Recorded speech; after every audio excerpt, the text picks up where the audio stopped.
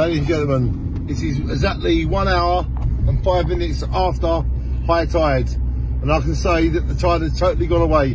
So if you're thinking of coming to Mersea Island during these surges in February the 11th, 2020, you need to wait for 1 hour. 1 hour before you cross, because otherwise you'll just be sitting there waiting because the water's too high. So we're going to go back across again, because we have been waiting for an hour and a half to actually cross. So you can witness us go across once again and shine on to everybody, because we are going to cross Mersea Island while we can. Shine on, Scotty, shine the road. Shine on the road.